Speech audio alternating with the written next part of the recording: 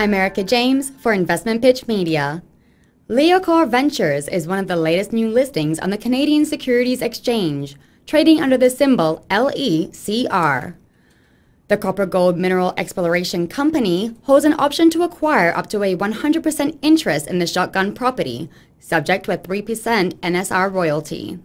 The Shotgun property consists of 5 mineral titles covering 1,930 hectares, located approximately 60 kilometers northwest of the town of Pemberton, British Columbia, Canada. There is no documented exploration on the Shotgun property prior to 2015. Recent work by a previous operator included silt, soil, and rock sampling, including a 65-sample soil grid and a ground magnetic survey. Geochemical results include values of up to 0.77% copper, 3.93 grams per ton silver, and 0.22 grams per ton gold in rock, 2,317 parts per million copper in soil, and 2,874 parts per million copper in silt.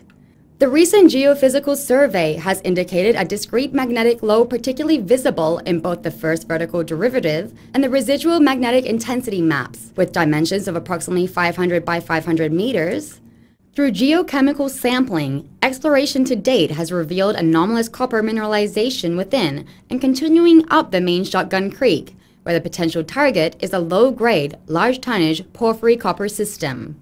Areas of higher or more concentrated mineralization are visible in outcrop as zones of moderate oxidation and occur as pods or lenses of quartz veining and silicification up to 15 meters long and 3 meters wide. Management believes the property is an excellent example of grassroots prospecting, locating a new mineral showing. To earn its 100% interest, the company must complete $1.2 million of exploration expenditures over 4 years, make cash payments of $75,000 over 2 years, and issuing 1.2 million shares of Leocor over 2 years. A 2-phase exploration program is recommended for the Shotgun property. It is recommended that Phase 1, budgeted at $116,000, focus on mapping and understanding the nature and intensity of any alteration patterns. Contingent on the Phase 1 results, Phase 2, budgeted at $189,000, would include an estimated 5 or 6 100-plus meter holes to test 3 to 6 target zones. The company recently raised gross proceeds of $340,000 through an IPO of 3.4 million shares, priced at 10 cents per share, with PI Financial acting as agent on the offering. The shares are currently trading at 11 cents. For more information, please contact Zula Kropivnitsky, CFO at 604-681-0084 or email zkropivnitsky@peaknessgroup.com.